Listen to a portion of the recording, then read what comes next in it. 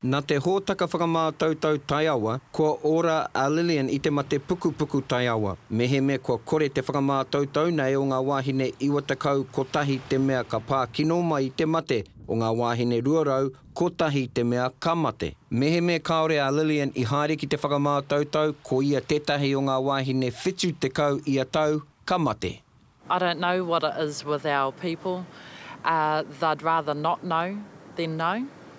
And, yeah, they don't see a cervical smear as a well woman's test. They actually see it as a diagnosis test to see if we've got cancer. But in my eyes, it's a well woman's check as long as you keep having your regular smears.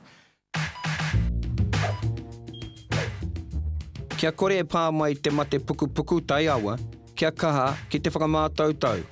Mā ua no tō tinana e tiaki, mana motuhake.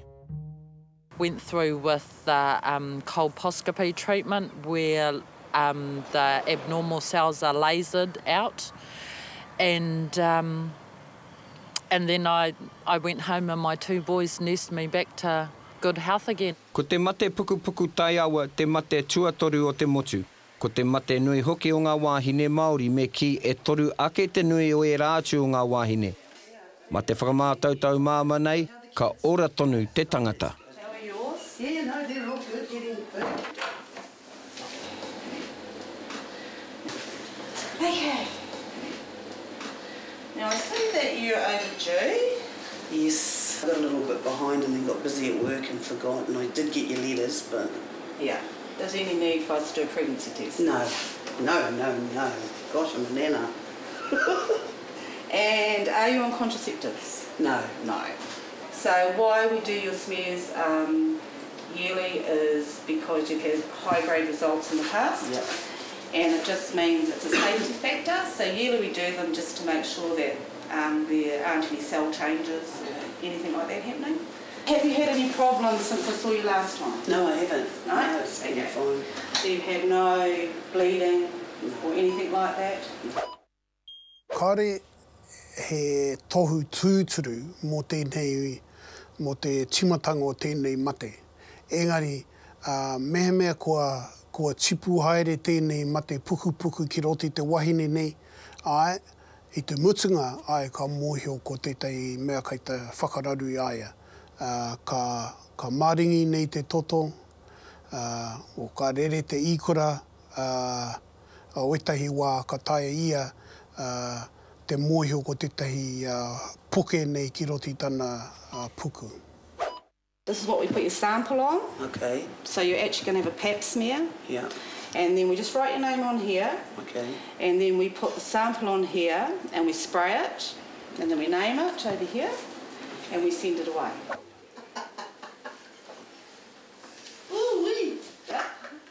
In some clinics, they'll actually offer, especially for other ethnicities, for them to bring a lava in, or even our women to bring their own blanket in. So, Judy, you didn't bring your special blanket today? Oh, I forgot it, Wendy. It was ready on the couch, but I forgot it, so okay. I'm quite sure that you'll look after me today. Yeah. I'm getting a little bit used to these things now that I have to have them. So... Yeah, just relax. Yes. Yeah, and you have to... I know. You know, get into the position. Yes. Now, Judy, you know the normal screening time is for women 20 to 69 years old. Yes. And every 3 years. Oh, it's every 3 years. Every 3 years. And is it free all over the country, Wendy? No, it's not. A smear can vary from a free smear to $60 or more, depending on where you go. No wonder some of our people don't get it done. Well, that's why they don't go. Yeah, I can understand that. Because it's not actually a priority. Yeah. Sometimes why people come yearly is they have a cell change in their result. Oh, okay. So it's a safety precaution depending on your result, on what grade it was. Oh, okay. Then we recommend you come yearly. So when you say a cell change, what does that mean, Wendy? That means that due to various reasons, when we take your sample and send it away to go under the microscope, changes come up in that, and there's various reasons. That can be infections or different things like that.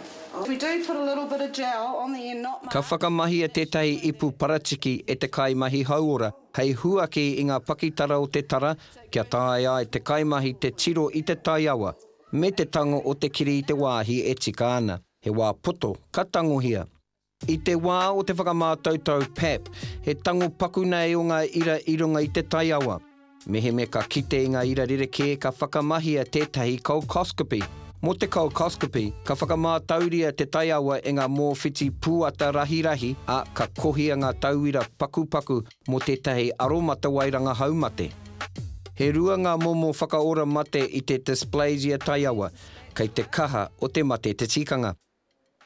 Ka horahia te tauira ki runga i tētahi wāhanga karaihe, kauru ki roto i te wai rānei, kia tuku atu rā ki te taiwhanga pūtaiao mo tētahi whakamātautau.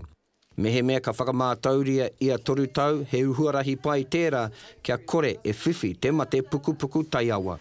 Because you're yearly, I'll see you in a year's time anyway. Unless your results come back and there have been some cell changes, or then you will be seen sooner. Okay. But you'll receive a letter from either me or usually from me or through the specialist. E haranga ira rereke i te tohu monga ma te puku taiawa, a ma te whakamātautau taiawa anake ka kitea.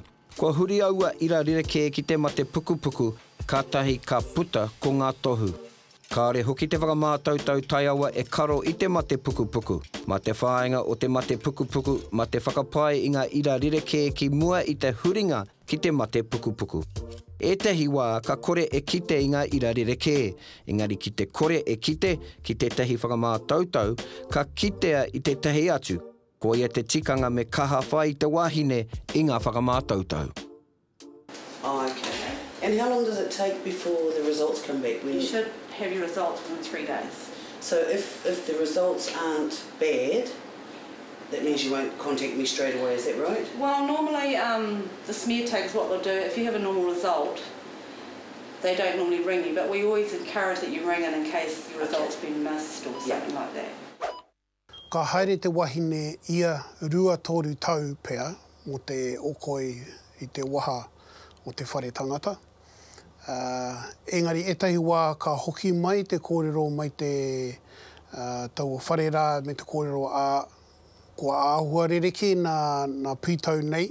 Nō reira, ka hoki mai tau wahine ia tau pea. Ko etahi ko te kōrero ka hoki mai me haere mai te tau wahine ia ono marama. Nō reira, ka tika me whakarongo kui ki aua kōrero. We usually recommend our women go on the register just as a safety, because sometimes our recalls from here, for whatever reason, might not get to you. So it's a safety reason. So they'll send it out if you're due for a smear, if you're overdue, or if you've got a abnormal result. Ka tika mea āhei koe ki te tangata e whakamātau ana, ki te hia koe i te wahine, ara wai atu ki te nama kore waru, kore, whitu rua iwa.